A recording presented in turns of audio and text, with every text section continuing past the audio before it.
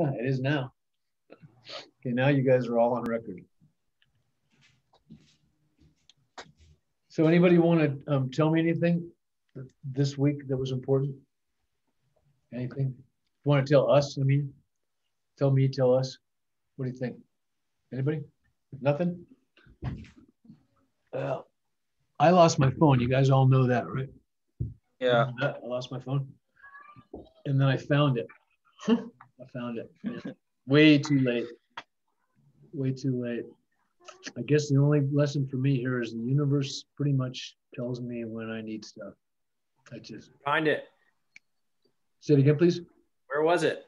It was on the floor of my black phone was on the floor of my black Lexus on the black carpet with a black camera bag on top of it and a black long bag for the foil reflector for the front window. Just this black on black on black, and I never heard the sound. Everybody else has heard this, so okay. We're gonna go right to a safety meeting, and we're gonna go to where do I gotta go here? Okay.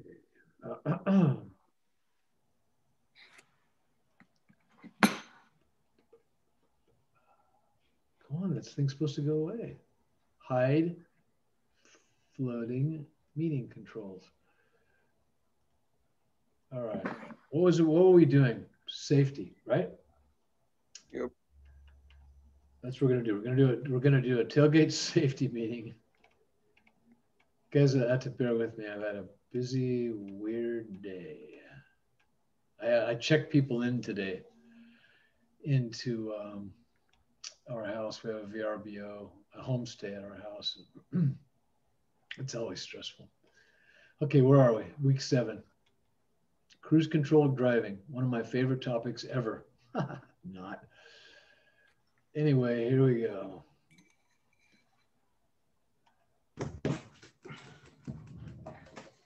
You guys, can you guys all see that? Yep. Yeah. Okay. Yeah. I'll read the title and the first paragraph. Cruise control driving. Cruise control can be used to automatically control the speed in your vehicle, usually over 25 to 35 miles per hour, without keeping your foot on the accelerator. It's a great tool to prevent driver fatigue, speeding, and help with fuel economy during long trips on flat, straight roads and highways. Cruise control can cause accidents if you use it improperly or in hazardous road conditions such as city streets, heavy traffic, hills, winding roads, and wet, slippery roads. So next, Alec.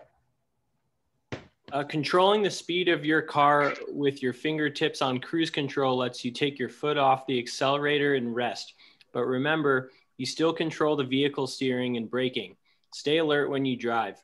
Fatigue and a false sense of security can lead to a lack of attention and an accident. Keep your brain engaged in your driving. Scan the road ahead for traffic, obstacles, and changing road conditions. Read your vehicle's owner's manual on safely operating the cruise control for your vehicle. Heed manufacturer's warnings about cruise control use. Leave the cruise control button off unless you intend to use it. If you accidentally activate cruise control, it could startle you into losing control of the vehicle. Okay, somebody else, John. Set your cruise control speed at a legal safe speed for the road and the current driving conditions. Always wear your seatbelt. During the cruise control, your foot may take a rest from the accelerator, but keep both feet flat on the driver's side floor and ready for braking and maneuvering. If you need to suddenly slow or emergency stop, don't lounge, curl your foot up underneath you, or put it up on the dashboard, windowsill, etc. when you drive. Excellent advice. Michael Silva.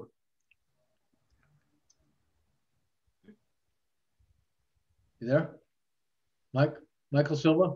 Yeah, sorry, I closed down all the people, like the camera position, so I was trying to figure out how to get it back. But anyways, don't use your cruise control when the road is wet and slippery due to heavy rain, hail, snow, ice, or other conditions. If your wheels begin to skid and you don't step on the brake to stop, the continued acceleration can cause you to overdrive the road conditions and lose wheel traction and control of your vehicle. If you do step on the brake, to stop, slow, or even turn off cruise control. The change in tire speed can also cause wheels to slip, lose traction, skid out of control. If there is heavy rainfall, water puddles, and slippery road surface, hydroplaning and serious accidents can occur. Art? Note that vehicles equipped with electronic stability control can, after the wheel speed for alter. Sorry, screen's a little fuzzy. Alter the wheel speed for better traction, but read the owner's manual to see if cruise control is safe in slippery road conditions. Take us all away. Cruise control on hills and winding roads can be hazardous. On hills, it is best to manually control your speed using the accelerator and brake. Cruise control may not accelerate your vehicle properly up a hill, making you a slow-moving hazard. A steep downhill grade can cause your vehicle to speed up faster than the cruise control setting and safe road speeds.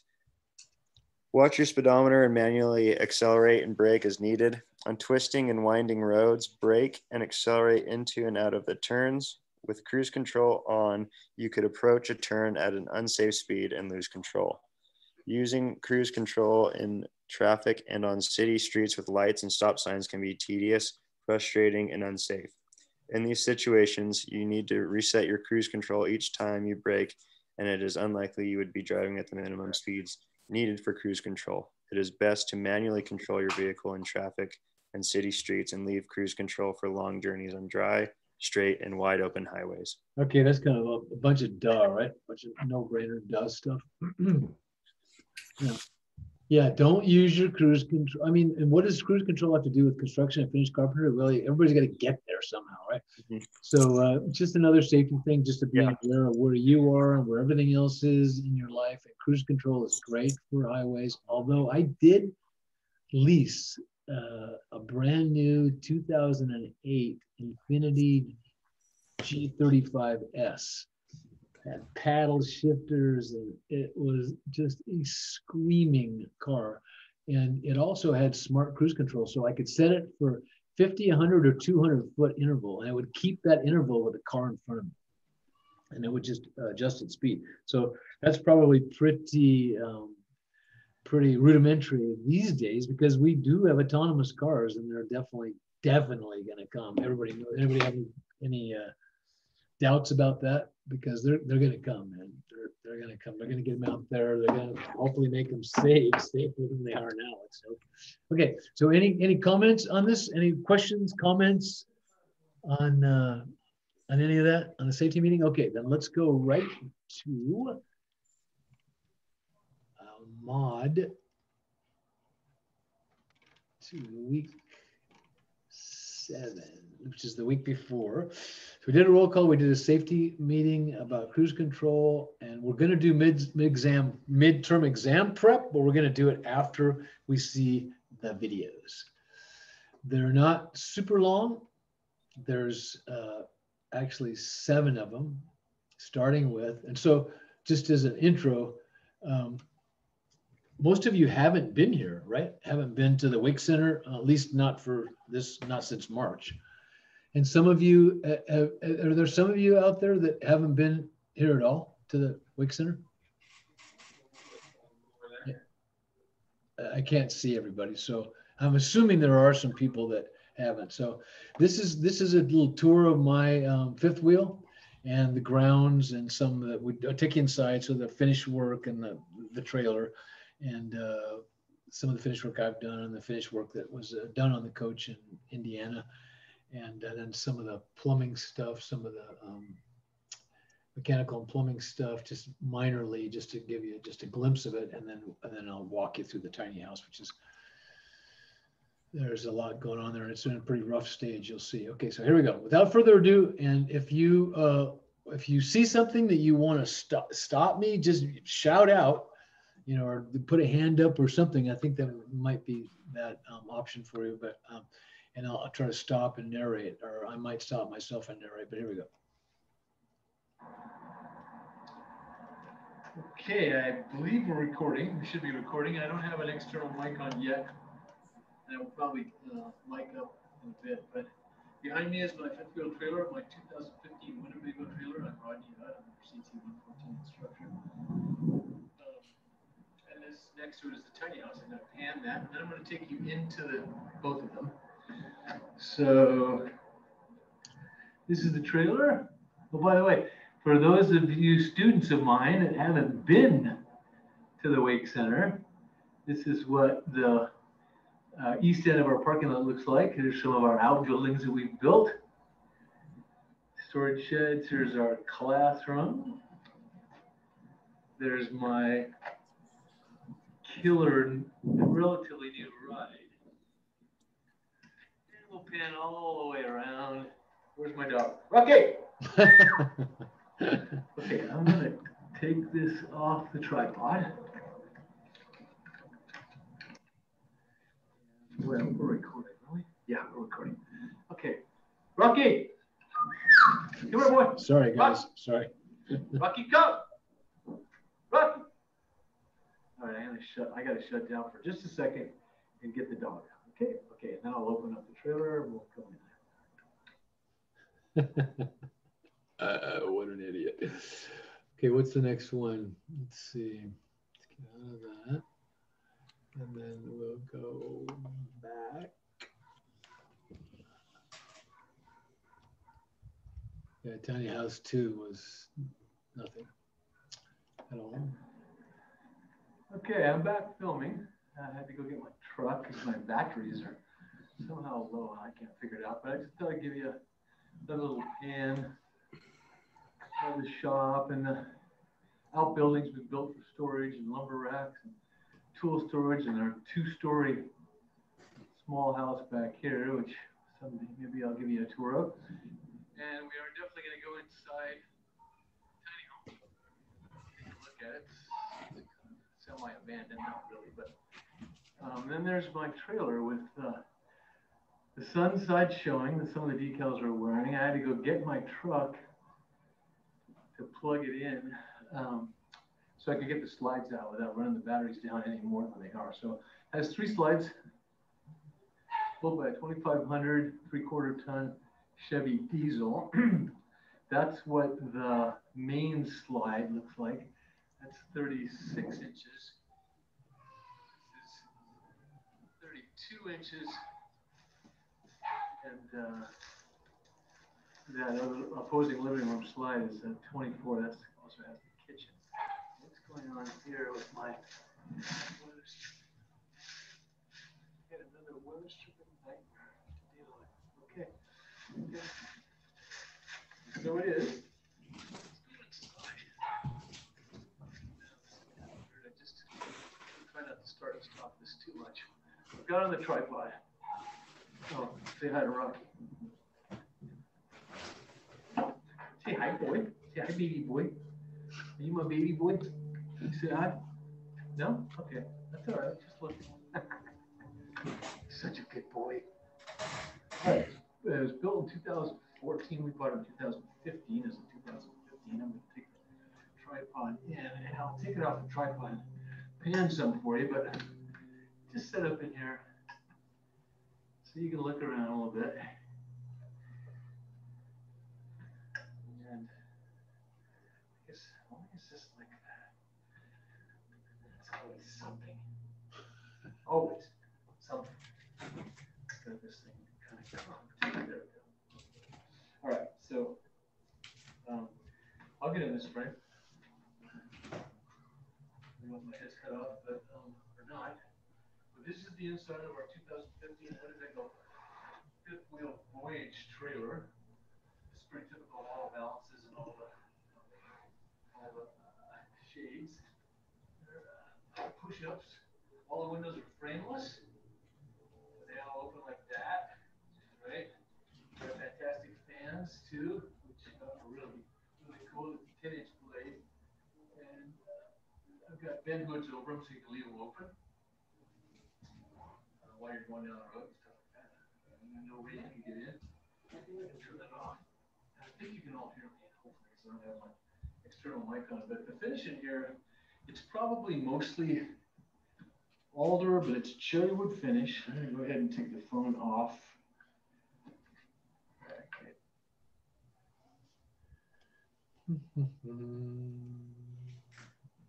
I could probably just go Wait.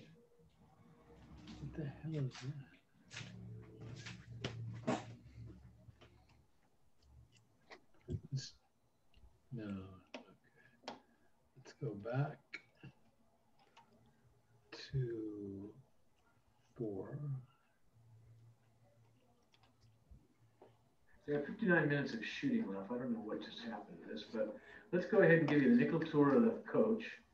Like I was saying, this is probably alder wood with a cherry stain. The cabinetry is nothing to write home about, nor are the hinges, but it's actually very serviceable. I like these valances with the built-in LEDs. And you get this tripod the hell out of the way here. Outside, I think I'll take it outside. I know I'm turning into be a horrible videographer. I probably just shot the sun for you guys. Anyway, there's where we've been. I've been wanting to put the Hawaiian Islands on there, but we've never been on the Hawaiian Islands on an RV. But all these states we have traveled to and camped in or traveled through in our RV. So back inside the coach, these panels, these cherry panels, are wrapped in vinyl over MDF, and that's pretty damn cheap. As well as that, the doors are solid stock. They're solid. I think it's alder. I'm pretty sure. Although you know what, it does look like cherry. It might be cherry with a cherry stain. I do like the glass inserts. I like the LEDs. They look like that when they come on. I like the way they trim the slides. Our slide outs. This is one giant slide. It's 2 foot deep. Has the kitchen on it. Has a refrigerator and freezer, which has panels, which is nice. Oven, 4-burner stove. Drawers work okay. When I first got this, the inside of the drawers and all the plywood were really, really rough. And I have them taken out, sanded, and re-urethaned. Microwave works great. Love the ceiling in here. It's got that typical fifth wheel. It's a mid-rise or mid-size, but it's a mid-rise in terms of height. But all your fifth wheels have this great ceilings that take off and go up. I don't know if you can see that, but it's pretty cool. It gives a sense of volume and space. Yeah, I'm not super happy with that joint. It's kind of a yucky joint. And that's real molding.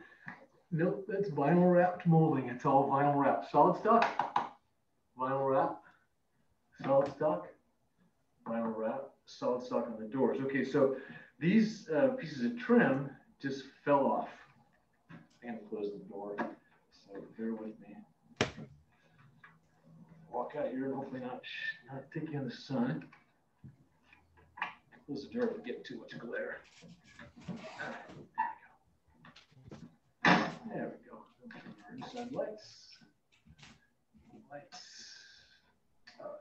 right. All kinds of lights. All kinds of lights. Got lights here. Lights here. Lights over there. Lights there. Lights there. I've got little fixtures. Lights over the island. I put LEDs in everything. The ones that didn't have LEDs, I put LEDs in. So this trim was vinyl wrapped around MDF and was falling off around this door. And it just absolutely sucked. I don't know how good you can see that. So that was one of the first things I did is I found an African mahogany that I had some that matched the color pretty well. Made up this trim, then had to figure out how to fasten it. Made this guy, which these stainless steel hooks really serve us well. That guy, that's where I hang my backpack and cat and coat and just towels and you name it. And also made these guys, designed and made these guys. There was no shelves to put cups on back here in this part, but this makes into a recliner. I mean, a queen size bed, this sofa. There's another one of these shelves I made with corbelled shelves, stuck with some finish nails and silicone, because this is just vinyl wrapped 1/4-inch plywood over 1.5 or 2-inch metal studs, and then a similar skin on the outside with a gel coat. These are our rugs. They're wool woven in India, and we've got runners in a 3x5 that fill up this whole space so that when you walk in here, this is all filled up with nice Oriental rugs. These rocking leather recliners come out. They slide out. I put another piece of African mahogany back here as a band that we can mount hooks to, so we could bungee and keep these guys from rocking around while we were underway. And when they do come out, they get pulled out so they can fully recline. And then because they cantilever, I made up these guys. I laminated 2 pieces at 3/4 African mahogany,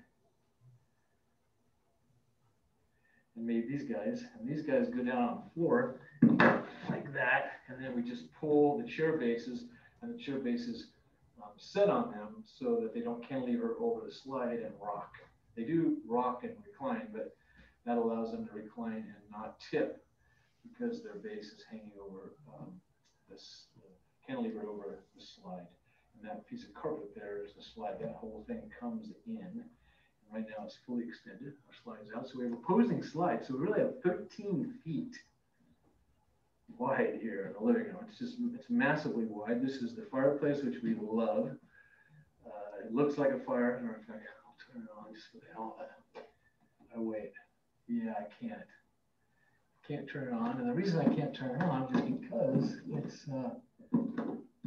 it's hooked up to the 110, and I don't have 110 hooked up right now, just the batteries. As a matter of fact, I'm hooked up to my truck, so I think I'll turn some of these off so I don't run the battery down too much in my truck. Turn those off, turn that off. Okay, so that's the living room with the couch that folds out, rocking, swiveling, leatherette recliners, plenty of storage. We never use all our storage. And again, these are face frame cabinets. As you remember, face frame versus frameless or Euro. All vinyl wrapped stiles and rails. Not super impressed with that. The doors are solid stock, solid cherry, which is good. Scribe to the lid. This is all 1/4 inch vinyl plywood with or plywood with a vinyl over it, same as the walls. I do like, I know I've said this, but you have this similar sort of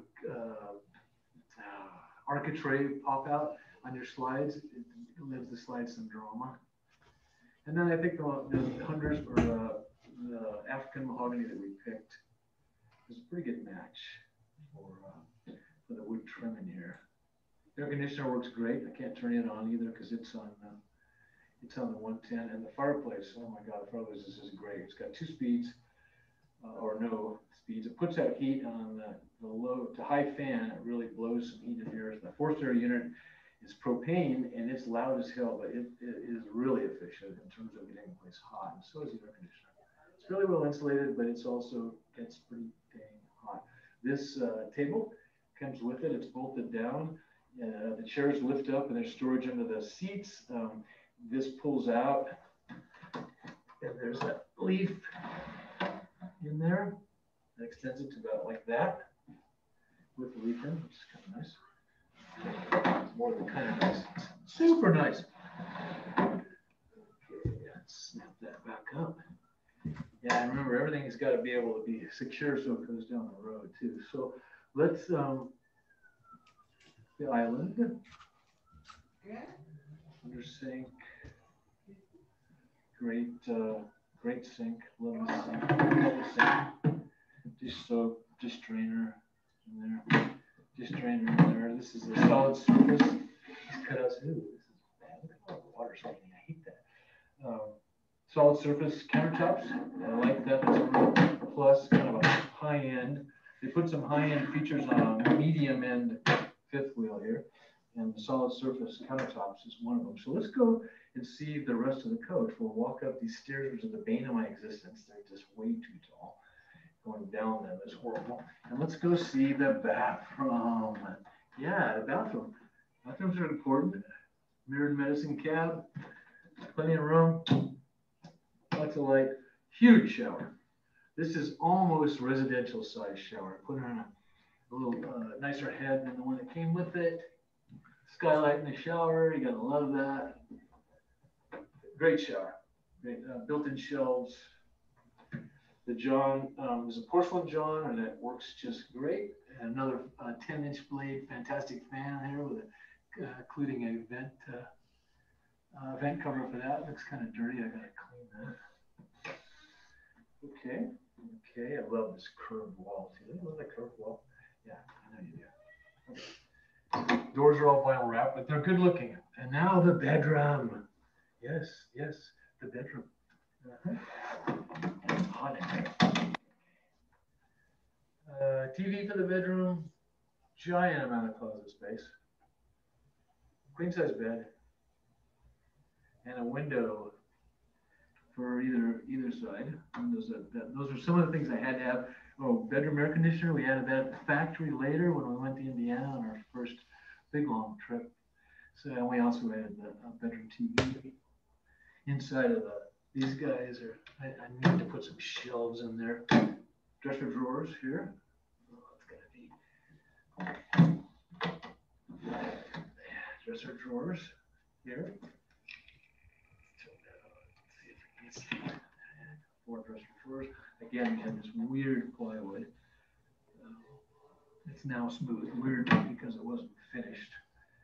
Inside the closet, plenty commodious with a recess in there too, so lots of room in this closet.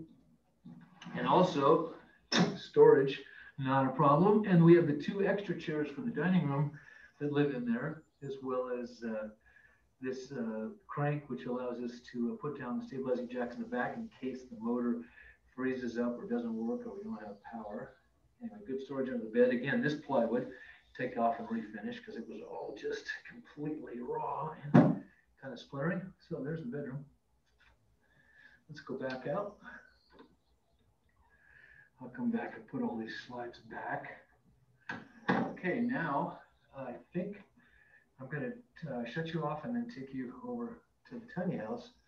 Well, let's just take one more look in it. You can see how my little things tie in.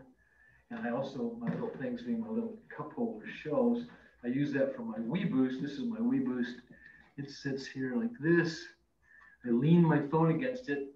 We get 4G, lots of, that's my cell phone booster, and the antenna's up above. I can show you that later or not. But by leaning my cell phone against that, we get 4G virtually anywhere we get a Verizon signal.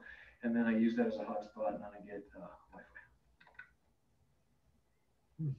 Interesting. That's awesome. I'm really jealous of that trailer. Mine's a 1983. Yeah, big difference between an 83 and yeah, no kid. Huge. That's my garage. Let me show you the awning. It's kind of cool. We have the awning out. Anywhere we are.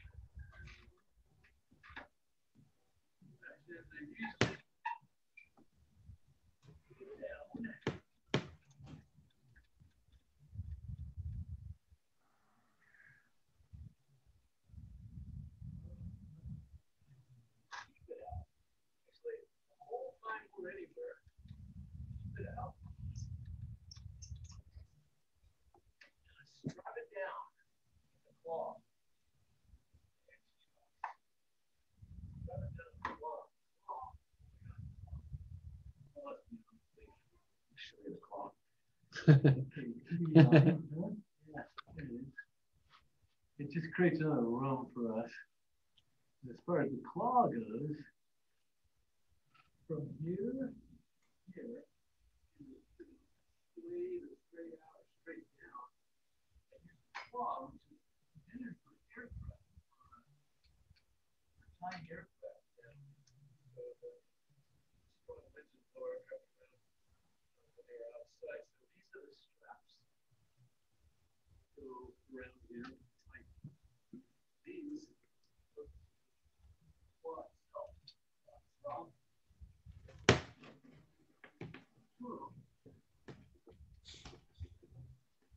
Lay flat on the ground. That's the ring.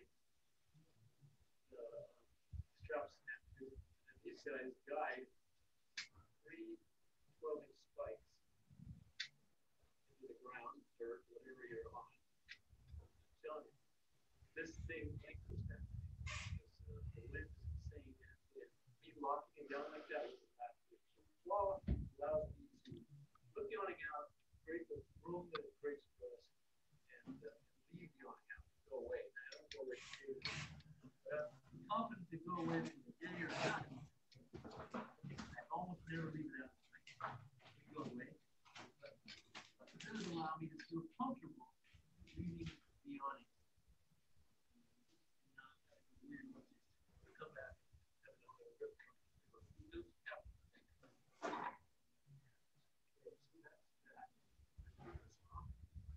It slides in, and then I'm going to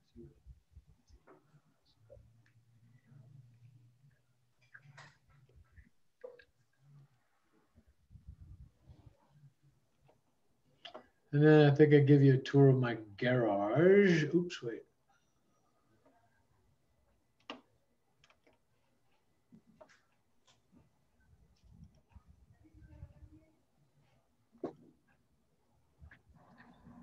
Okay, I thought this was on, but it's not.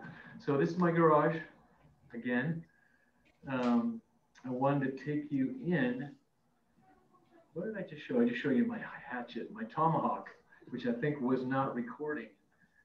So yeah, there's my, this is recording. There's my Gerber tomahawk hatchet, which besides being the greatest hatchet that ever was for making kindling and hewing branches and whatever, it's also got a saw that pulls out of the back, and I've only got one hand, so I'm not going to show it to you.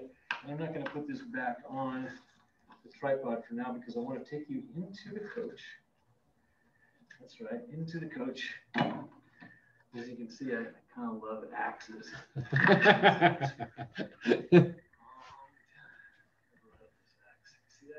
Arthur, this is Tim Tooth. Arthur, Tim, how you doing? nice to meet you, man. Nice to meet you. Right there. Yeah. Okay. You work at where do you work at? What? Campo Vans? Oh, okay. Hey, somebody's got to mute themselves. Yeah. Mute yourself. Justin Owsley? Mute yourself. What about you, Coop? Because he was. This is Tim. This is Eric. Hey, mute yourself. Hey, you look really familiar. I don't know where. Who the heck is that? Yeah. Yeah. Mute yourself. Well, which one works on the bands? You do? Yeah. Okay, gotcha. Yeah, because this guy I know just did a whole. Rodney, I think you can just mute him for you. You just have it on to Colorado. Very nice. Yeah. Electrically, here. Right. Okay. A bunch of people are doing it now. So. Yeah. Cool, man. What about yourself? What do you do? I work over at Yardi. What's that? It's a property management software, so I sell software. Yeah. And sales there. So very cool. Yeah, I mean, I'm just in my room on the computer and the phone, like 8 to 5. Hey, somebody so needs to mute themselves right now. This is as usual, you know. Yeah. Okay. Which I'm pretty on that. lucky that. Are they going to keep that? You need to mute yourself right now. It said probably till summer 21. We're going to be working from home still. And even when we do come back, it'll be like optional. So. I think he clicked mute and he double clicked it because it went to mute on mute. So, yeah. Wow. You know, Can you click on what's their incentive to even have people come back? Yeah, I don't see it. Yeah. I don't see it. Hey, can somebody listen up? Because somebody's mute is not muted and we're hearing all your background noise. So Rodney, I think he walked away. It's Arthur. Yeah. You should be able to mute him. Making more money with them not in office. So not Exactly. So yeah, it's pretty show. Pretty fortunate. God, thanks. Thanks, Austin. And Austin, you're here. Yeah. Sorry for being late. Yeah, what the hell, Austin? Glad you're here. I'm glad you're here. Anybody else come in late? Yeah, I'm here. Donna, okay, good. Glad you're here too. Donna, are you able to see the video, Donna? Yeah, I can see the video. Okay, good.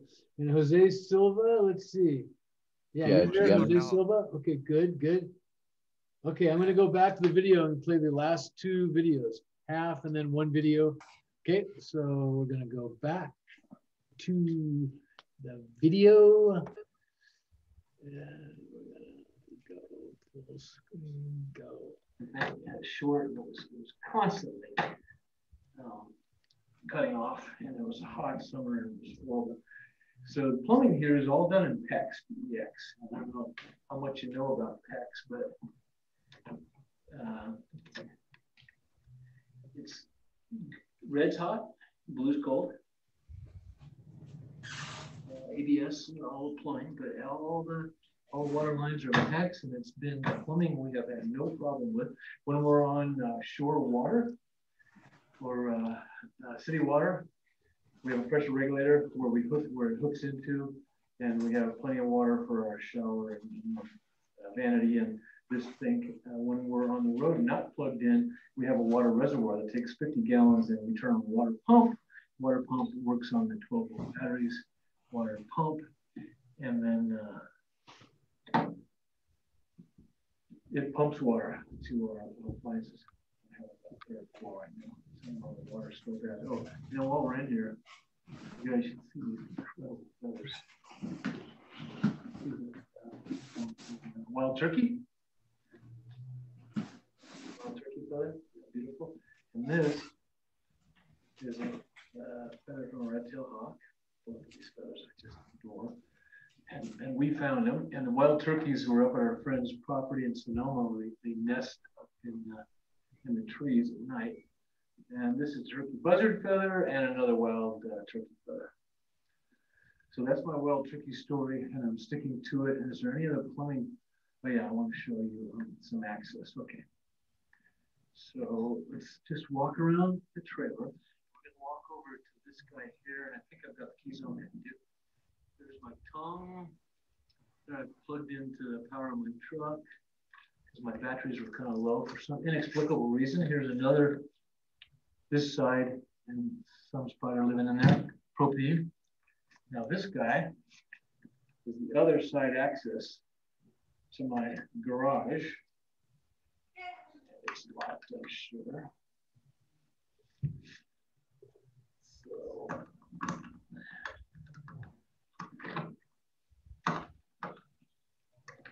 all these guys hold up with these really nice holds, stays. And you can see some of the, like there's a plumbing for the shower, all LED lights, both sides of the garage in here and on the other side. Some of the wiring coming through. And this would be a plumbing chase. In here, you can see, yeah, there's a pump in there, there's a water pump in there. And hey, remember I said 1/4 inch skin on the inside vinyl wrap? It's actually 1/8 inch. You see it there. You see it. You see the thickness of it right there. Yeah, it's so thin. Pump in there, there's a water pump in there, and all kinds of stuff. And this panel is accessible. There's ducting, there's all kinds of stuff, valves. Wow. So yeah, this is we're going to be able to do some segueing from the tiny house to this baby, based on the fact that the plumbing systems are relatively similar in a lot of ways. Okay, I'll pick this up again inside the tiny house. Okay, one Uno Mas video, the tiny house.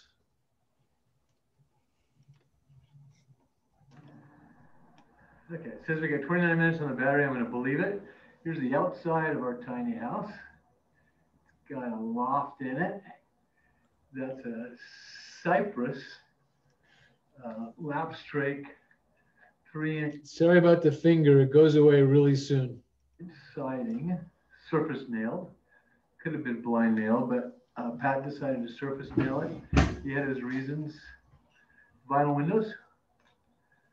Jim put that hood stub for the hood fan vent right there, which I didn't like at all. This is our on-demand water heater,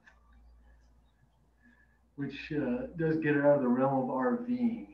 You're going to need a lot more gas than just propane. You're going to need natural gas to do that.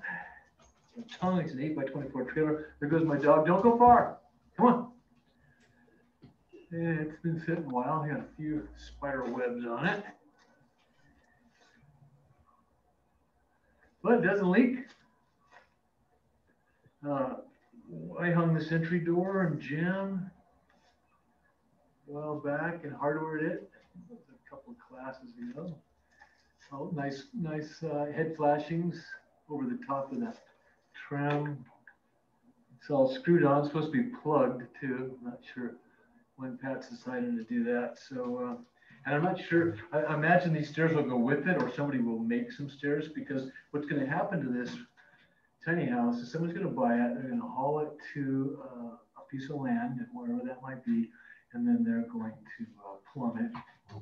We're going to put in we have a composting toilet, which I think we're going to change the floor plan on this and do a regular toilet, regular shower, and then have all the waste, rather than go to reservoirs and be dumped like my trailer.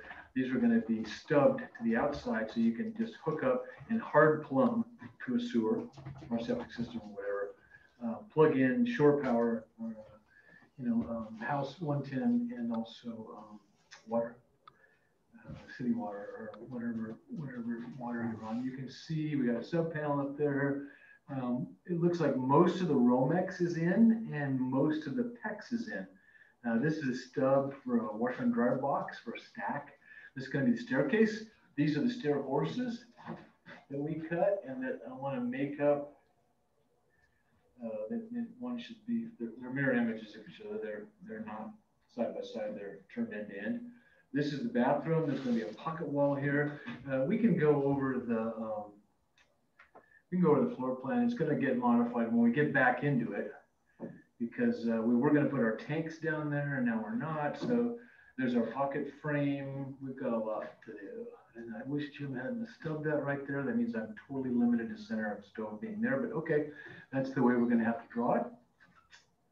And once I put the staircase in here, then we can trim it out with clear fur. We can trim out all the windows with jam extensions and a Craftsman style clear fur trim. We're going to use 1/2-inch maple or birch plywood instead of drywall to skin it. It's going to be a little heavier than drywall, but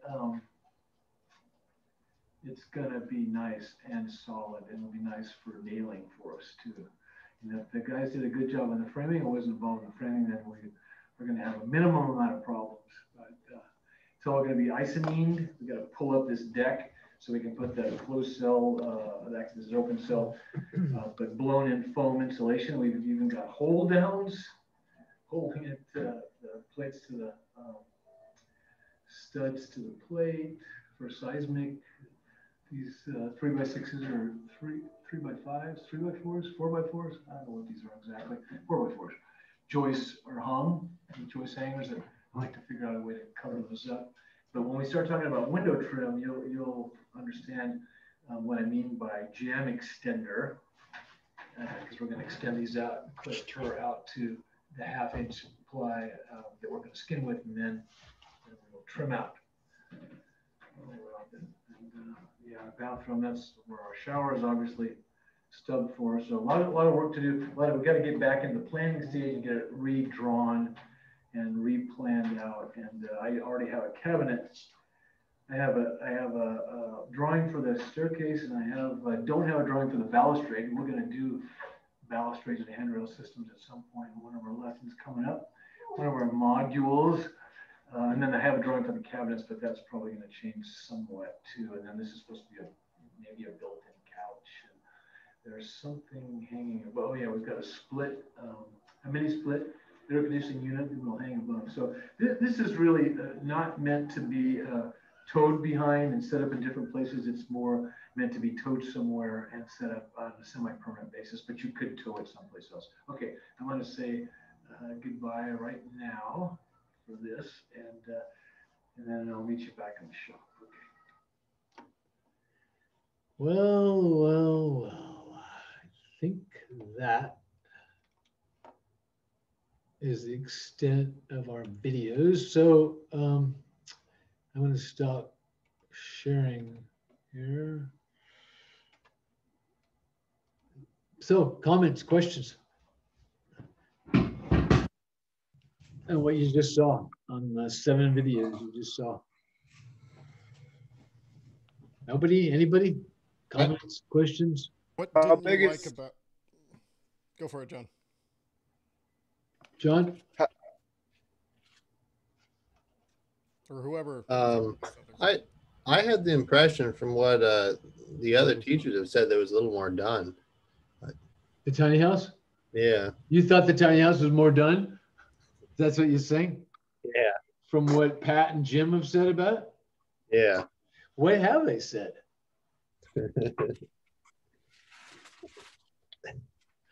Well, no, seriously, can you remember what they said?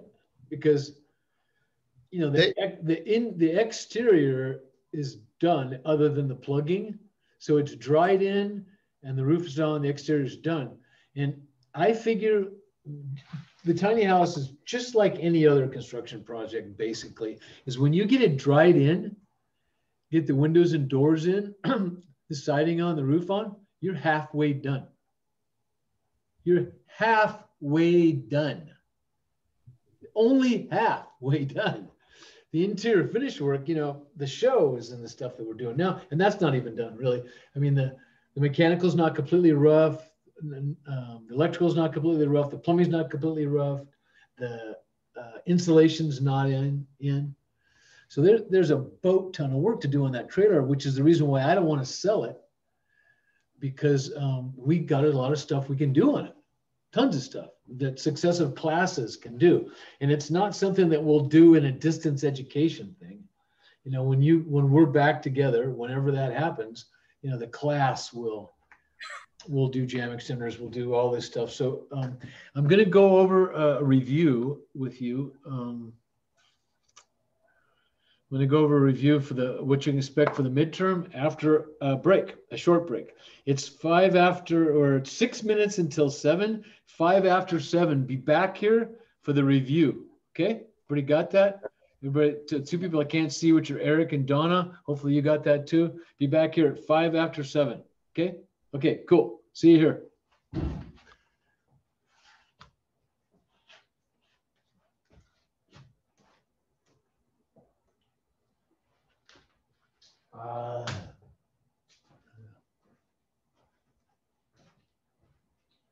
Rocky, what are you doing?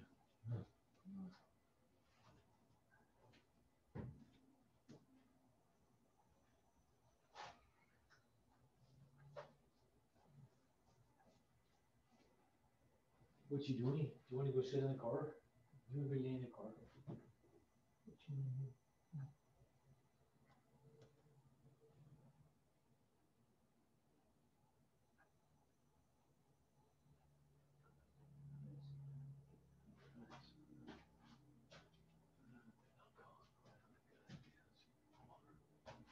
Okay.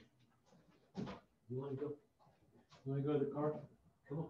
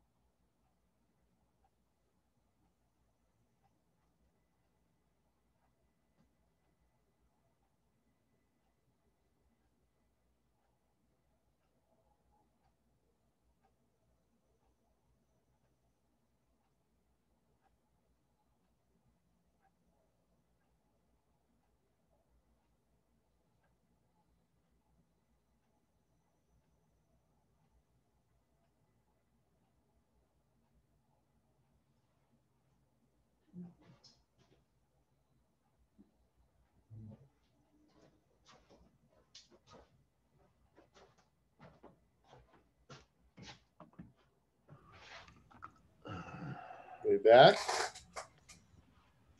Yep. 5 Oh, after 7. Rod, I was going to say something to you. You know that all that PEX in the tiny home. Yep. That's all been UV exposed, and I bet you it's been a little over 2 months. Oh, but no, it hasn't been UV exposed. I mean, you might have gotten some sunlight through those windows at certain parts of the day for minutes at a time, but it hasn't been exposed to the sun outside. Those kinds of UVs, yeah, UVs bounce around that trailer. Yes, they do. But for my money, you'd have to have that thing sitting out in the sun to get the kind of UVs you're talking about that would really damage the PEX to the point where it could compromise it. So PEX is in fine shape. There's nothing wrong with the PEX. It just needs to be finished. Everything needs to be finished. That's all that needs to happen. Is it just needs to be finished. Okay, so hopefully everybody's back. I'm gonna want to draw on. Okay, in the meantime, I might move this over to draw, but so next week we'll have a midterm. And I haven't decided how I'm going to do it yet. So I've got 2 options. I've got the way I know I can do it, the way I've always done it, which is your midterm exam will be a 50-question Word doc, which I can put up, on the module, and you can grab it and print it out. You can you have to print it out. You could download it to a computer and answer it. You could highlight it. You could figure out a bunch of ways, and you can also figure out how to get them to me. That's not the ideal way, the way we're doing this Canvas thing. The ideal way would be for me to format my midterm onto the Canvas shell and through the quiz thingamabopper. But I'd have to reformat the whole thing. And if I take the time, if I have the time and I'm able to take the time, that's the way I'm going to do it, because if I do it right, I've got some training with this guy from FRC, then it will be corrected as well. It'll take a lot of the manual stuff out of it for me, and which should be easier for you guys too. So I can't promise you. It's possible that I will just fall back to my old format, which I'll get you a Word doc, and then we'll figure out how we're going to do the test. Okay. It's for the most part multiple choice, with maybe 3 or 4 or 5 true or false questions. There will be we will have had 7 safety meetings, tailgate safety meetings, by next week. We'll have a tailgate safety meeting next week as well, but that will be on the final. But there will be 1 question from every one of our tailgate safety meetings. So all of those tailgate safety meetings, all the topics are up on the Canvas module. So just be sure you can access that. So you're going to want to be able to access Canvas, and you're going to want to be able to access your books too. Now, I know we only read just 3 or 4 pages read together, but you guys have been assigned chapter 5. So there will be questions from chapter 5, and I will make them probably for the 12th edition. And I'll pick questions that will work for both editions. And there may be questions from the workbook, and I'll pick questions that are in both workbooks as well.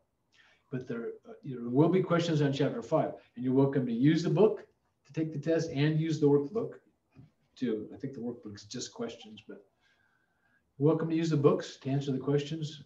1 question on each of our tailgate safety meetings. And what I would tell you is look for the words.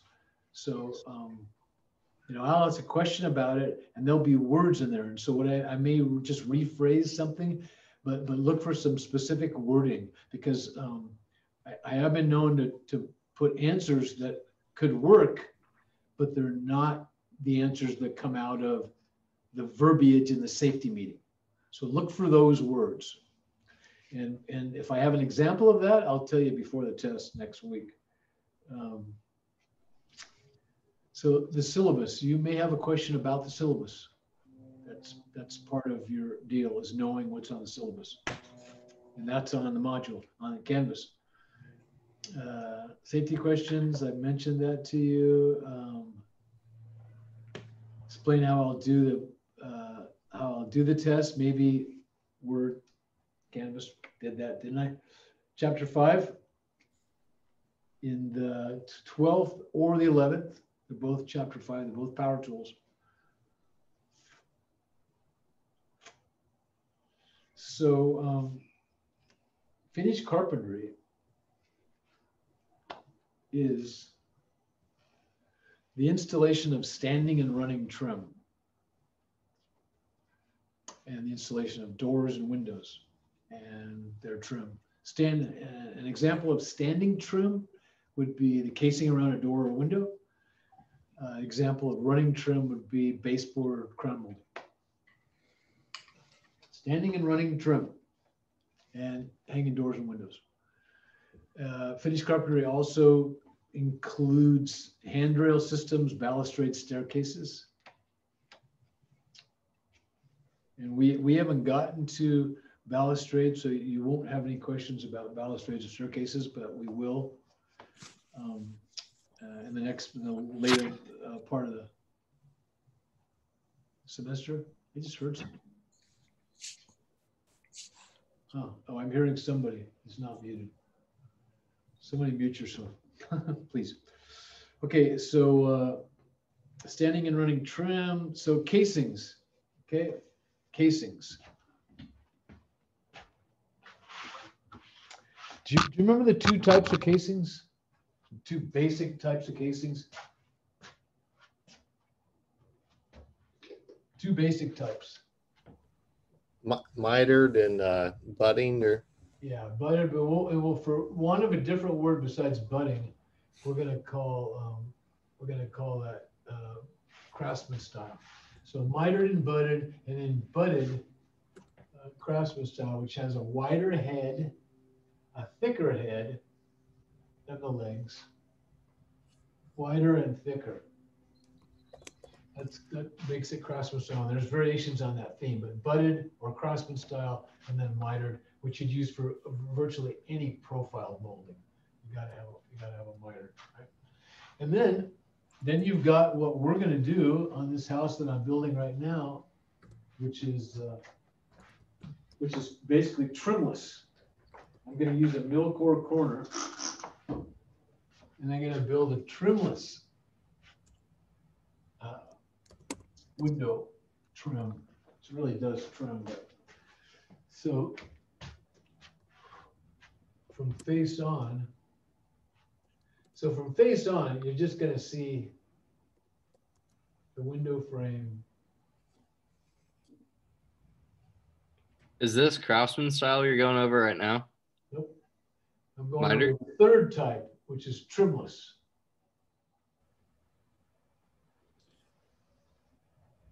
So is that the same as plaster or sheetrock finish? Yeah, that's exactly right. So a lot of people around here bullnose, but this house I'm doing is going to be square.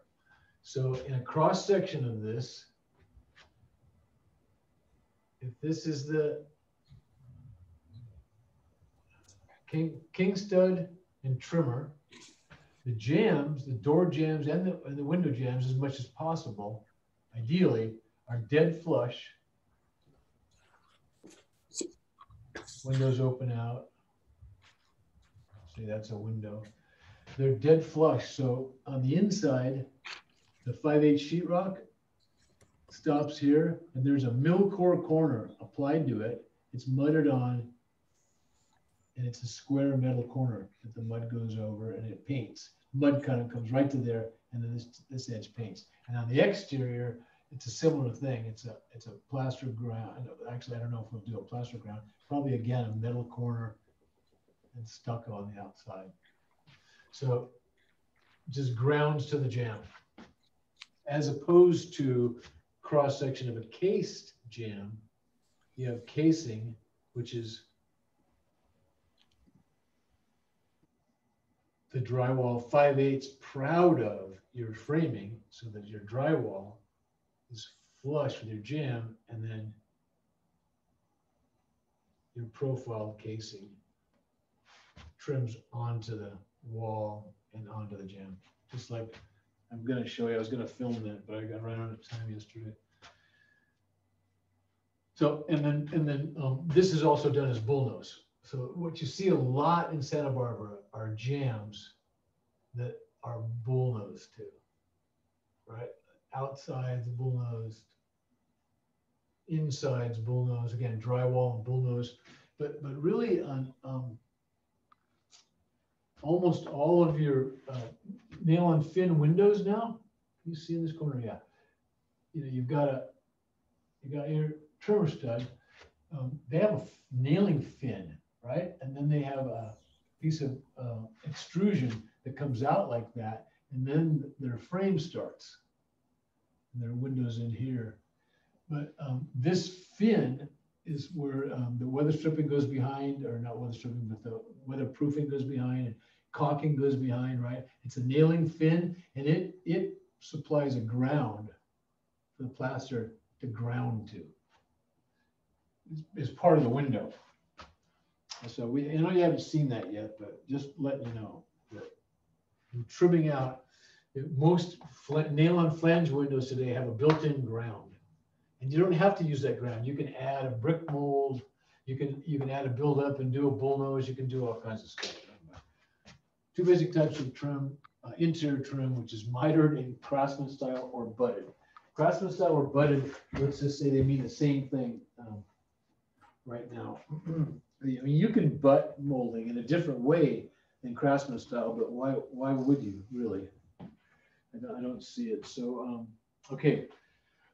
Types of blades. Remember that? Types of blades? Types of blades. We didn't talk too much about types of blades, like triple chips and rip blades. But the main blade that you're going to be dealing with that we showed you on that table saw work was an ATB, right? Alternate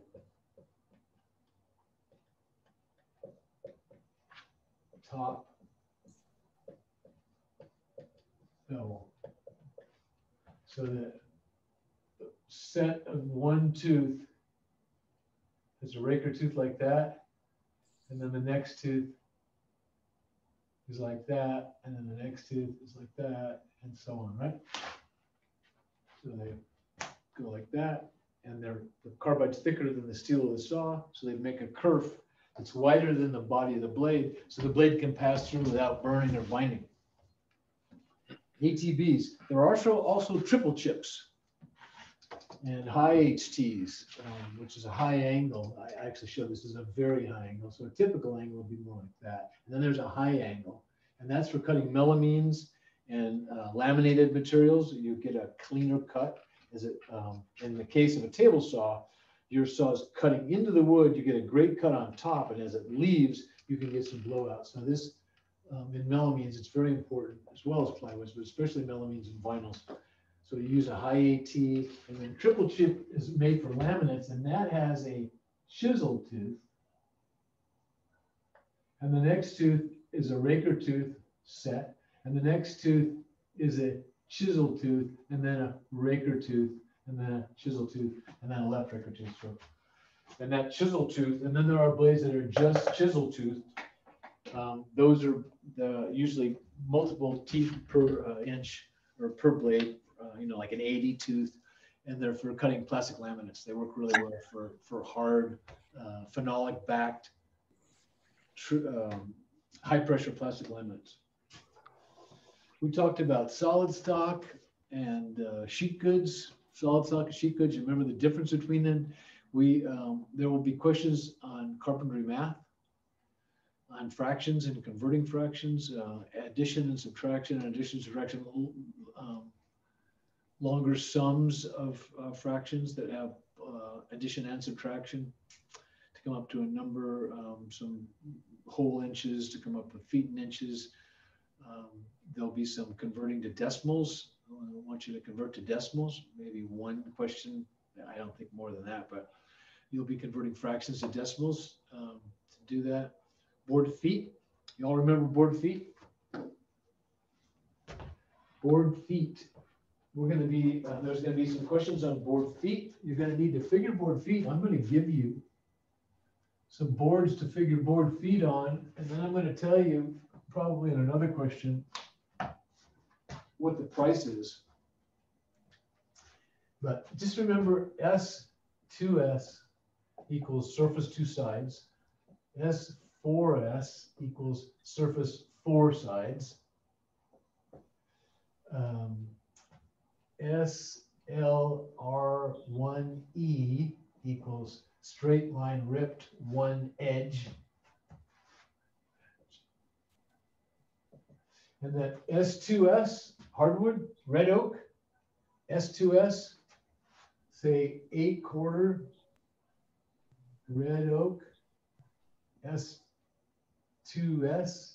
nets, 1 3/4 inches thick. Okay, remember that. And 4/4 maple, S2S, nets. Rodney, can you turn your camera? Say again, please. Can you turn the camera? Oh yeah, sorry. Sorry. That better? Yeah. A little bit back to the right. So? Perfect. Yeah. Okay. So yeah, 8/4 red oak, S2S, that's an inch and 3/4, 6/4 S2S, maple nets at 1 1/4, 4/4 S2S, mahogany nets at 3/4. Okay. As opposed to dimensioned wood. So when you're figuring board feet, you're figuring 8/4 red oak. You're figuring 8/4 as 2x, right? So it would be 8/4 what? So 8/4 to net 6. So that's 2x6. And 2x6 is a great number for figuring board feet because anything that adds up to 12, when you multiply the width, the thickness times the width, then it's 1 board foot, right? So 2 times 6 over 12 is 1. So for every lineal foot of a 2x6, it's 1 board foot. And in a 1x12, 1 times 12 is 12. 12 over 12 is 1. So anything in 1x12, 1 foot of it is a board foot. So a 10-foot 1x12 is 10 board feet. The formula for board feet is thickness times width in inches times feet. Thickness times width times feet times length in feet. Thickness and width times length in feet. So to prove it, over 12, divided by 12. So a 2x12 by 10, I can just tell you is 20 board feet. Well, let's see if it proves out. 2 times 12 is 24. Times 10 is 240. Over 12, 12 into 240 equals 20. So yes, it does prove out. So as long as it's thickness in inches times width in inches times length in feet, that gives you the board feet in 1 board. Now, I always figured it per foot. So in other words, if I wanted to know what a 2x10, board feet in a 2x10, I'd figure how much in 1 foot. So 2 times 10 is 20 over 12 is 1 2/3. So for every foot of a 2x10, it's 1.66 or 1 2/3 board feet. So a 10-footer is 16.66, 17 board feet. Okay, so board feet. So that's the formula, thickness times width times length over 12. And that's the board feet for that board. Because you're using length in feet, okay? Okay. Board feet, and then you remember how,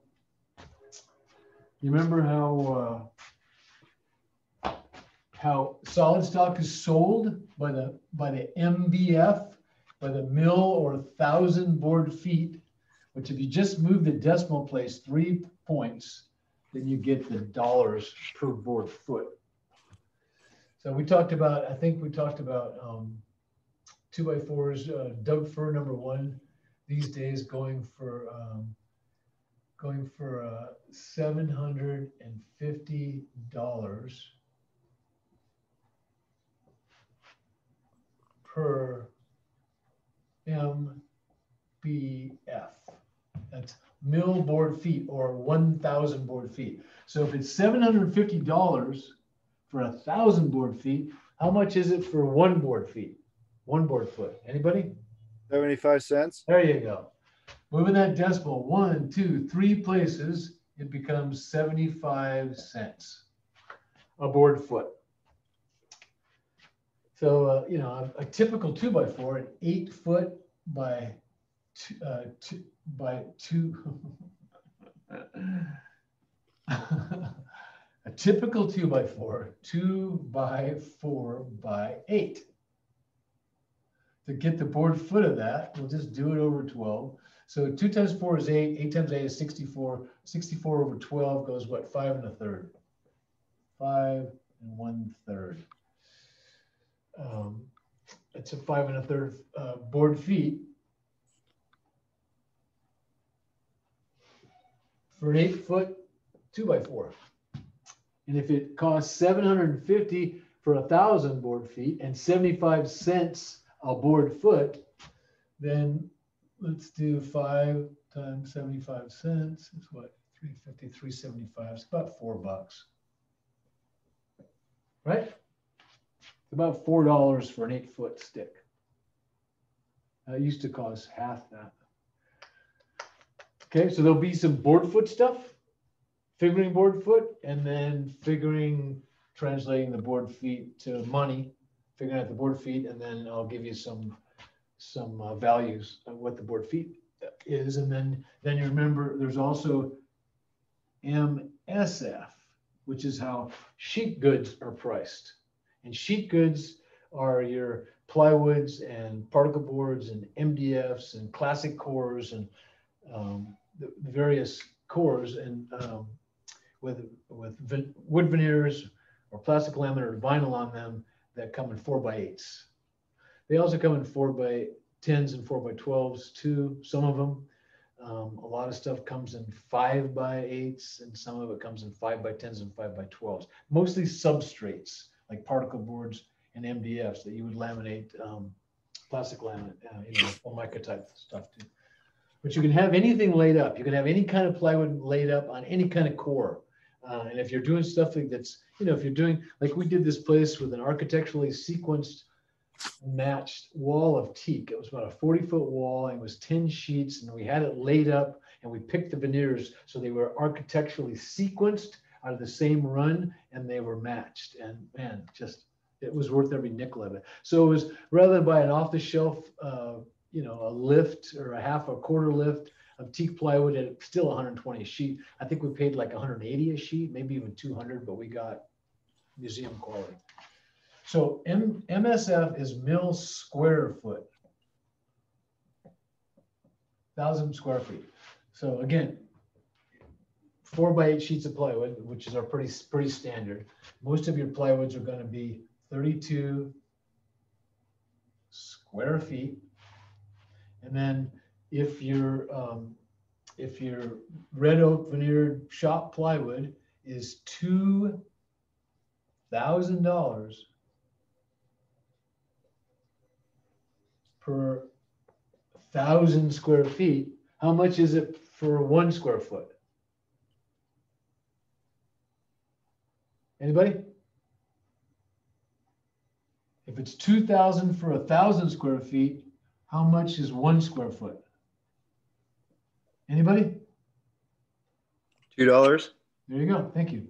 Moving the decimal place. 1, 2, 3. It's now $2. So a sheet of plywood, a 4x8 sheet of plywood, which is a standard sheet of plywood, 32 square feet times $2 is a $64 sheet of plywood plus 8 3/4% tax. So I voted today. I haven't dropped my ballot in, But what made me think of that? So vote. Don't forget to vote, you know. Okay, vote, man. Please, everybody vote. Please vote. And please vote the way I want you to vote. I'm not going to tell you what that is. I'm just hoping you will.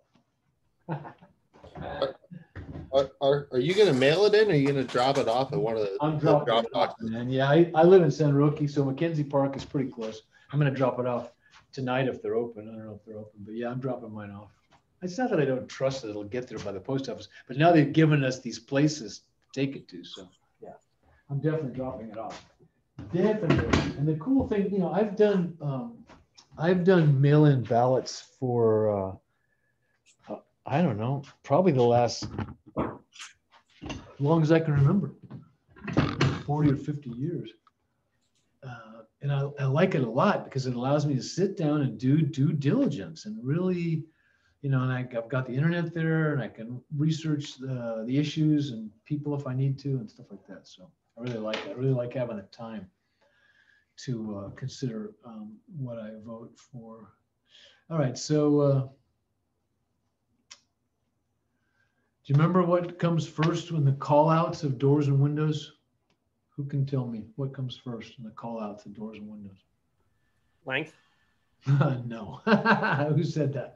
Oh, shit. Yeah, I know. It's width is always first.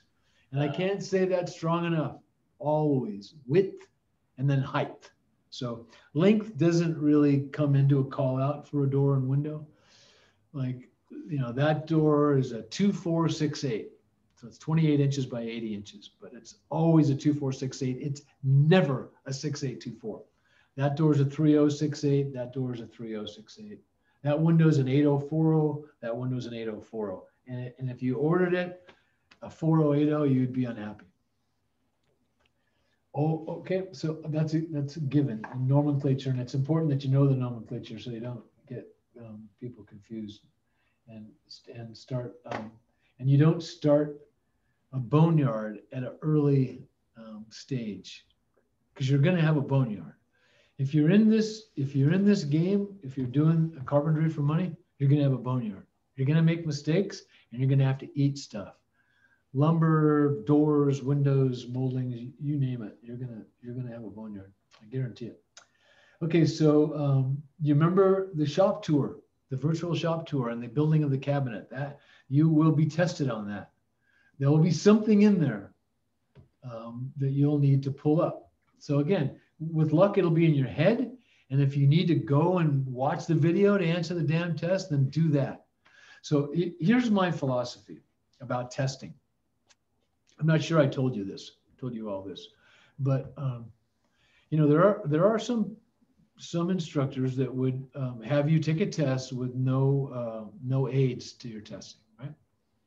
No, and certainly no open book and no access to your phone or your internet. That's not me. I want you to find the answers. So if you didn't listen or weren't here or didn't get it, or it's not in there somewhere, and you can't recall the answer, then I want you to find it, because in finding it, you will learn the answer. And the last time I looked, I'm hoping that's what you're here for, is to learn how to do some stuff. I can't really teach you anything. I can just show you stuff. It's going to be up to you to learn it. But I think the tests are valid and good because they not only test what you know, but they allow you to learn some things and find out stuff. Or not. A lot of people just don't care.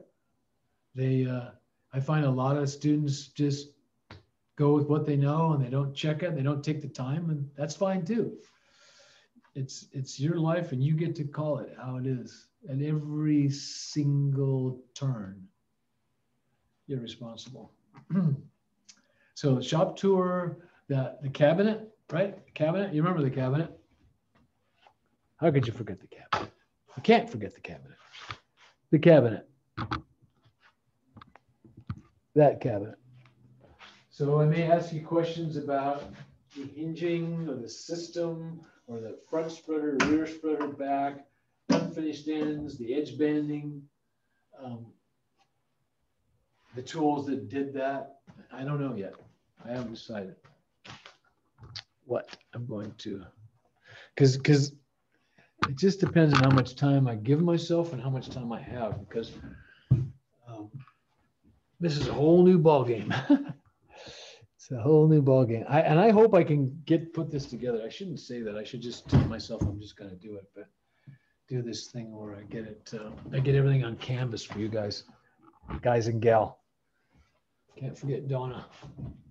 Okay. Do I have any questions so far? Any clarification or anything like that? No? We're good? Everybody's good so far? Okay, so width versus height, the shop tour, right? Shop tour, the building of the cabinet, drafting. So all of you owe me a drawing. You all owe me a drawing. And I have definitely not, actually you owe me 2 drawings. I have definitely not gotten drawings from everybody. So if you got a drawing to me, either by taking a picture on your phone, sending it by phone, or email it to me, you know who you are. At some point, when I get around to really counting beans, I will let the people know that owe me drawings. You need to get them done.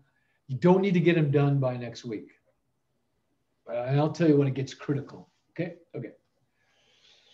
But we did learn to sketch in dimension and then draw to scale on an 8.5 by 11. And some of the components of that, I think, are very, very important components are on the page. You want to pick the largest scale that you can fit your drawing on the page. That's very important. The larger the scale, the better. The largest scale you can fit on the page, pick that. And also lay your page out so that you can do what we did with that cabinet drawing. With that, I'm gonna bring it up. I'm gonna bring it up and see if I can do this. I should get better at this. That's for damn sure. I'm hoping. Well, you know, I'm not gonna press my luck right now. I'm just gonna keep going. I'm gonna keep going. But those drawings are posted. The sketch and dimension drawings and the scale drawings are posted on your Canvas shell. So check them out. And maybe some questions about drawing. Probably will be. I like to see a sheet well titled and dated, and things clean and clear and legible. You know, make a drawing. If you're doing a scale drawing, make it so that other people can interpret it and understand what the hell it means. That should be your goal. Do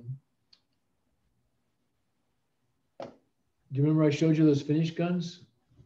Possibly could be a question about the guns I got, the guns I like to nail with.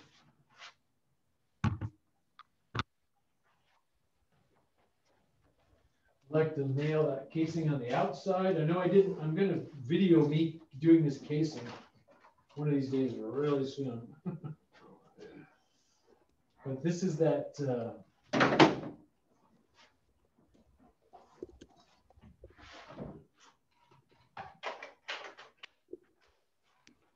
This is that 15 gauge nailer. It's just a beaut. 2.5 inch nail, cordless, 15 gauge nailer.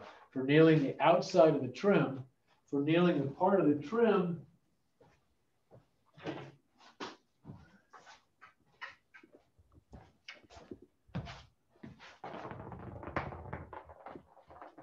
that part out there that goes into the trimmer or the king stud, where nailing to the jamb, we're going to use. Now this is a wire pinner. Those are 15 gauge nails. These are 23 gauge wire nails. They're like, there's no head. They're like pieces of wire. So it's a little small for that, but it's an 1 3/8 nail I got in here, and it's definitely got hold. And I will show you, because I will do mitered casing around that, and then I'll strip that door, and I'll do Craftsman casing on that door. But this one's going to get mitered, and it's going to get mitered in the video. We'll watch it together, and we'll do my version of it. But you may see something about Shannon's version of it. Because I showed you guys a pretty comprehensive video of a guy trimming out a door and a window. Guy's name is Shannon. And that's available for you to watch. And if there's a question that you gotta get,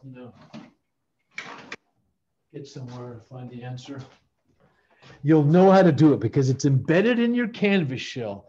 You realize this is the first time I've ever had anything to do with Canvas, anything ever. I didn't even know what Canvas was. Not to mention that it even existed. And look at me now. Well, it's semi-half-assed, but it works. Okay, so we did a floor plan drawing too, right? We got the largest scale we could get to get that on, and I took some poetic license and shrunk the room, the actual room. And you know what I didn't show is I didn't show the pop-out in our tool room. Maybe I'll do that and show some doors. But in the meantime, it's just the walls, the 2 windows and the door, the floor plan. And you guys owe me that drawing, but I may ask you something about it. Who knows? Fractions, decimals, board feet, millboard foot, mill square foot, and electrical from the book. Remember we talked about current and all that stuff last week. Okay, questions from the peanut gallery. Any questions? Come on. I know you're burning with questions. Who's got a question? For the quiz, you think? Tell me who's talking. I can't see you. Eric Mendez. Okay. Tell me again. What chapters of the 11th edition are you gonna base the quiz?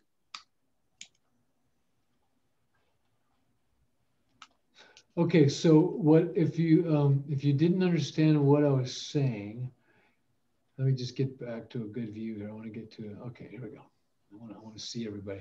So the questions that I picked from the book will be the same in the 11th or the 12th.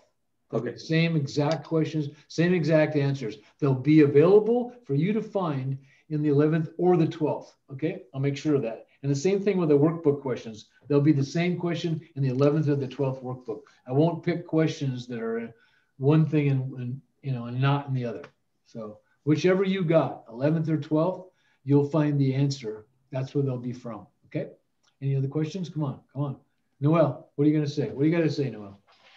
Come on, you got a question? I got to make sure I got you here, Noel. Let's see. Noel, I didn't have you here, man. And you're here. You came late, eh? Yeah. When you guys come late next, chime in and see if you can't stop me or say something, that, hey, I came late. Otherwise, I got to make sure I got you here. So, Victor Gallegos, did you come? I know Donna came. I got her. Vinny, he's history in the wind. Braun? No. So no Braun and no Victor Gallegos. Okay. So any other questions? All right. Can you go over the fractions and things again? Hell no. Sure. I'm just kidding. Of course I will. Okay. So that was Noel asked me, right, to go over the fractions and converting fractions, right? For the math. Okay, I'm gonna pin my video.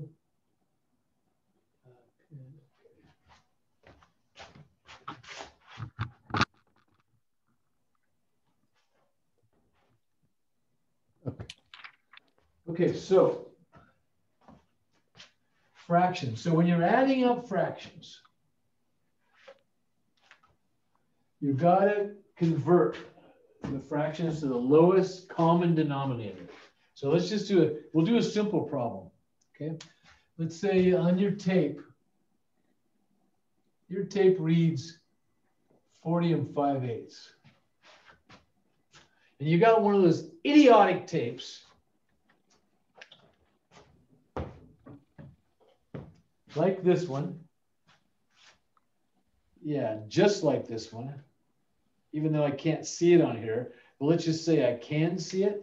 And let's just say it said it. And that the tape itself is 3 1/4. Not 3, like good Stanley tapes are, but 3 1/4. So that means if I'm going like, say, from here to here inside. I'm butting to that, right? And I'm reading, and actually let's just do a real problem. And I'm reading 43 5/8.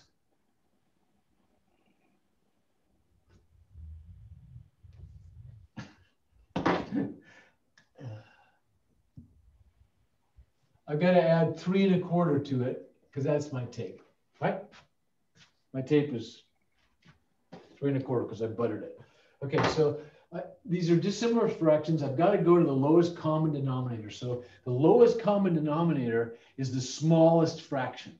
So between a quarter or quarters and eighths, what's smaller? Noel, what's smaller? Is an eighth smaller than a quarter? Noel? Is an eighth smaller than a quarter? Yeah. Yeah, it is.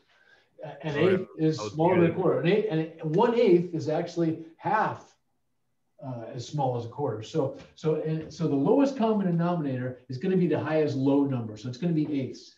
If it were 16ths, it'd be 16ths. If it was 30 seconds, it'd be 30 seconds, right? So the lowest one, the smallest number. So we got to convert this. Leave the 43 alone for now, and let's just convert the quarter to eighths, so we can add up the eighths. So to do that, 4 goes into 8 2 times, right? 4 goes into 8 2 times. So 2 times 1 equals 2. So well, that's not true. Yeah.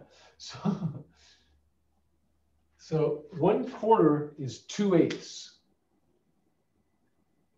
1/4 is 2/8. Now, like 7/8.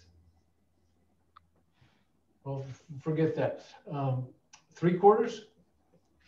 And we want to turn it into eighths. 4 into 8 is 2 times 3 equals 6. So it's 6/8.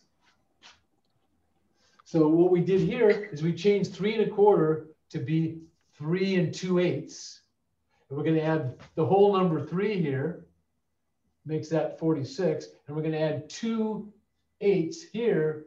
That's 2 8s and 5 8s. 2 and 5 is 7. So that's 46 and 7 8. It's a pretty easy one. And we did it by converting our fractions to the lowest common denominator. You seeing this, Noel? Getting it? So let's do some multiple. We'll do one that's a little more complex. And we'll just do 1/8 plus 3/16 plus 1/2 plus 3/4 equals, and no minuses for now. Okay, those are pluses. So what's the smallest fraction in this equation? 16. 16th, right? Yeah, 16th is the biggest number, but it's the smallest fraction. Okay, so we've got to convert 1/8, 1/2, and 3/4 to 16ths. Okay, we don't have to convert the 3/16 because it's already 16ths. So to convert 1/8 to 16th, it's 8 into 16 goes 2. 2 times 1 is 2. So that's 2 16ths plus 3 16ths plus 1/2. We've got to turn that into 16ths. 2 into 16 goes 8 times 1, the top number, is 8 16ths. Plus 3/4, we got to turn that into 16ths. 4 goes into 16 4 times the top number 3 is 12 equals 12 16ths. All right? So 2 and 3 is 5, plus 8 is 13, plus 12 is 25, so it's 25. 25 16ths. 25 16ths. And we can't let 25 16ths stand. So 16 into 25 goes 1 with 9 16ths left over. So the answer of the equation, the sum of 1/8 plus 3/16 plus 1/2 plus 3/4 is 1 and 9 16ths. Now, I'm hoping you saw how we got there. If you didn't, this is on video, and you can go back and review it. But I don't know if I can make it any simpler than that. And does somebody want to chime in? Does somebody have anything for Noel or someone else that might be struggling with this converting to fractions. It's simple math, simple multiplication, simple division, simple addition with numbers, 1 through 7, basically. So just don't be daunted by it. And remember, when converting decimals, if I ask you to convert decimals, let's say I want to know the decimal equivalent of 9/16. All you got to do is divide 9 by 16, and that will give you the decimal equivalent. 3/4, the decimal equivalent, divide 3 by 4. So the bottom number is divided into the top number, and that will give you the decimal equivalent of any fraction. Okay? It's fairly basic math. It's relatively simple math, but it's not all that simple, right? It can be complicated, especially if you struggle with math. And as a carpenter, I want you to stop struggling with math, okay? You got a phone, it's got a calculator on it. You can use your calculator. Now I realize you can't punch in 9/16 with your calculator, but you can sure as heck, turn 9/16 into 30 seconds, right? Because 16 goes into 32 twice. 2 times 9 is 18. And maybe you got to use your calculator to go 2 times 9. You'll still know it's 18 30 seconds. And that's, you've just reduced that fraction. Okay? So if you're not clear, if there's anybody out there that's not clear, and Noel, if that didn't clear it up for you, don't hesitate to call me up, text me, email me. If there's anything I can help you make that clearer. But also don't hesitate to just Google, video tutorial on converting fractions to the lowest common denominator. There's so much information out there, it's ridiculous.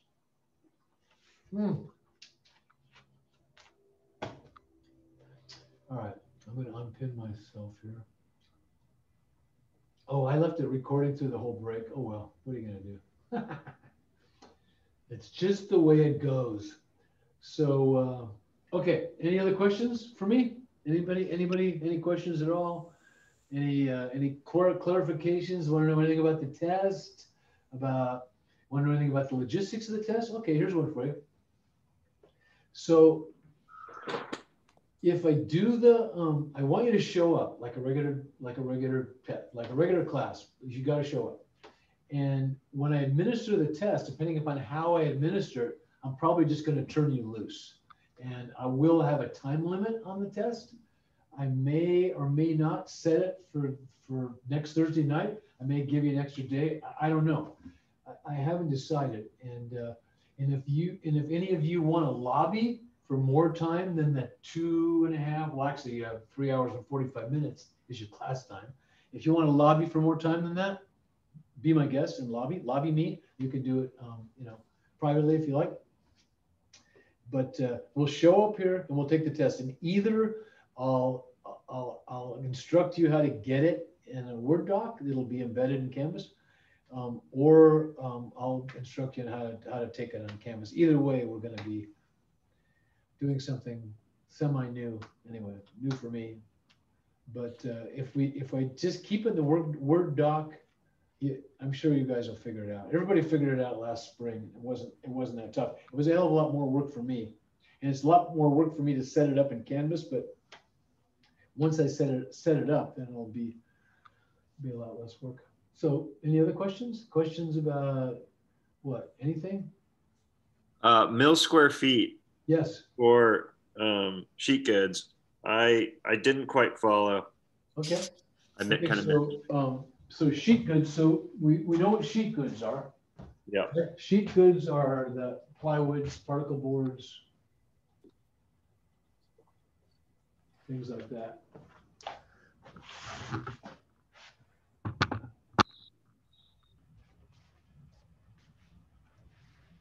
They're pretty much 4x8s.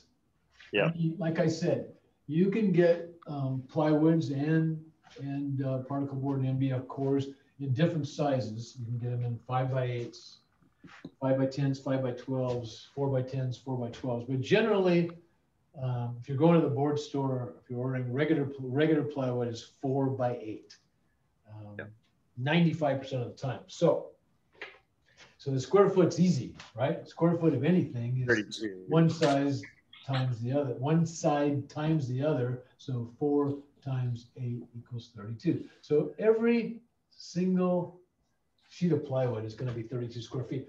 You know, if it's a 4x10, it's going to be 40 square feet. If it's a 5x12, it's going to be 60 square feet, right? That's not a hard one for anybody, I hope, right?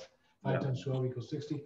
So plywoods, sheet goods are priced not by the mill board foot, but by the mill square foot. So the thickness of the thickness of the plywood, the thickness of the sheet good means nothing. I mean, other than if you want quarter, you should buy quarter. The same thing. But in other words, it doesn't factor into the price. It factors somewhere into the mill square foot price, but it's all sold by the mill square foot. So this one's going to be a pre-fin maple, and it's going to be pricey. It's going to be like $3,200 a MSF, right? So this plywood, this it's 3/4 pre-fin maple, really good stuff. It's pre-finished clear. It's a white maple. It's voidless, no footballs. Really nice stuff. And it comes with 4x8 sheets, which is 32 square feet, and it costs $3,200 per MSF, which is per 1,000 square feet. So how much does a 32 square foot sheet cost? Let's find out how much it is for 1 square foot. Move the decimal point. 1, 2, 3 places. And now what is it? $32 square foot. $3.20. Oh, $3. Oh, yeah. Right? Decimal points here. 1, 2, 3. $3.20. That zero goes away. $3.20 a square foot times 32 is 0.06069,042. It's $102.40 before tax. Not bad, huh? That's right, isn't it? Yeah. So, did that answer your question, Art? Yeah, I totally got it. Okay, good.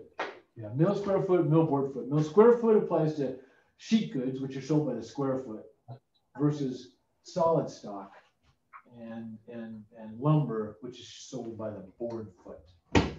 So their thickness really does matter in the pricing. Thickness matters a lot. So any other questions? Any other questions from the peanut gallery? I'm gonna remove it and I'm gonna go back to gallery view. Okay. So anybody? Noel, if you work on that, man, do some sample problems for yourself. And like I said, Google it and check it out. You need to get that, and I know you will. I know you got it. And anybody else, Ryder? You're gonna make it in your try. It did make you jealous, didn't I, Ryder? Yeah, baby. That's fireplace, kitchen island. I've never seen an island in a motorhome like that. That was crazy. No, same here. You should have seen. We went to the factory. We went to the Winnebago Towables factory in Shipshewana, Indiana, where that coach was made. Met the people on the line that made it, and got the factory tour. And we toured. They were just putting the finishing touches on a Winnebago fifth wheel Destination. So mine's a mid profile, and this is a full profile. Mine's 33 feet. It's 32 foot 11. This Destination is 46 feet. So 13 more feet, and a little taller and just very slightly wider. But you walk in like you walk up like 4 steps, You walk in and it's got just these giant ceilings and this giant island and the bedroom in the back. So there's this huge bedroom, king size bed, all these built-ins on one wall. And then where our bedroom is, you step up to this living room with these wraparound theater seating and this 70-inch screen TV. It's like, it's unbelievable, man. Probably 120 out the door. So not cheap either. But, you know, compared to a Class A, like a Fayette motorhome, you know, a 42-foot motorhome, Fayette, you pay $500,000 for it new, easy. But yeah, lap of luxury, man. Some of these fifth wheels are just beyond belief luxurious. You know, commodious with the opposing slides. You get all this room. It's really it's a cool way to camp, you know, and it's because you do get the camping experience. We get, you know, burn fires, and we get that outside room with the awning. We spend a lot of time outside, but at the same token, you can make lasagna and wash the dishes, which is great, and get into air conditioned splendor. Oh my God, I love air conditioning. Don't you? So okay, anybody else have any questions about what's going to happen here next week? Yeah, next week, 8 o'clock. We should go home, don't you think? Yeah. It's not like you guys have anywhere to go. I'm the only one that has to go home. Yeah. Yeah. Okay. I got some good yes. I didn't get any. No, coach, we want to stay. Let's run some more drills. So I'll just check your pipeline, check Canvas. I may put up I'll put up an announcement. I'll let you know prior to the test how we're going to do it, so you'll know what to expect. But you know, look for stuff. Everything's going to be on Canvas. I think I screwed up, and I don't think that I have 10-1. Our last class is recording. I think the one I have embedded is the week before. So I think I got to get rid of that and find 10-1 and get it up. So if you want to do that reviewing, but the Canvas shell modules are great ways to go back and review stuff if you can stomach. Are you going to case that door for us soon? I am going to case that door. Yeah, really soon. I got it all out, and I got new casing, and I've taken off the old casing, and I was thinking I was going to drywall that wall, but there's enough drywall in there. So the short answer is yes, and you got the long answer before that. So yeah, I'm going to do that. And like I said, if maybe you weren't listening, I'm also going to pop the casing off this Craftsman style butted door, and then I'll do that with you guys too. And maybe I'll add a little something to it, because you can do. There's just so many cute little tricks you can do with casings to do multiple to do buildups and get some depth of field, you know, really. And I'll explain jam extensions. Matter of fact, I might just explain it. No, you know, I'll explain jam extensions later. But I'll really explain the tiny house trim and how we're going to mill the stock. If you guys ever get back in here, so we can mill the stock together, and how we'll do jam extensions and Craftsman style trim. So until then, take it easy and you know, study what you need to, and come prepared and be here at 6 o'clock next Thursday. We'll take a test together, and you guys will, you know, blow through that test, and it'll be a short night for you. Oh, I bet you, it'll be a short night. And before I let you go, did I tell you about Proctorio? Anybody? Oh my good golly! I am going to take a minute and tell you all about Proctorio. And so no one's heard of Proctorio? One of my classes was going to use it, but they canceled using it. Who said that, John? Yeah. Who was it? It was an English teacher, but it was the summer. Oh my God! So you know, there was it was an optional training during this FRC training. We had to do 5 weeks of Friday afternoon Zoom training for the accessibility and what's the other one? Accessibility and inclusivity, or whatever the hell it is, right? We had to do these trainings, and one of them was an optional thing on this Proctorio. So I checked it out, and I said, no way I'm doing this. And I had a kind of a tiff with the FRC people, because they had it. They said it was optional, but they had it so like you weren't done until you checked it off. But this is what this thing does. if I had Proctorio, I could make you guys and gal take a test with Proctorio on. And what Proctorio would do is you give it permission, right? It logs onto your computer and it watches you through your camera and it logs your eye blinks. Yeah. The time, how many times you looked away from the screen, if another head appears on the screen, if you took too long to answer a question. It's like Big Brother. It's the closest thing to Big Brother I've ever seen. And I am adamantly against it. Totally 100% opposed. I wouldn't do it on a bet. You couldn't force me to do it ever. You couldn't force me to be in an environment where I had to be subjected to that crap, and I wouldn't subject you guys to it. It just absolutely incenses me. It's like, really? You're kidding me, right? I'm going to have to, because, you know, if you're going to cheat, what are you going to call cheating even, right?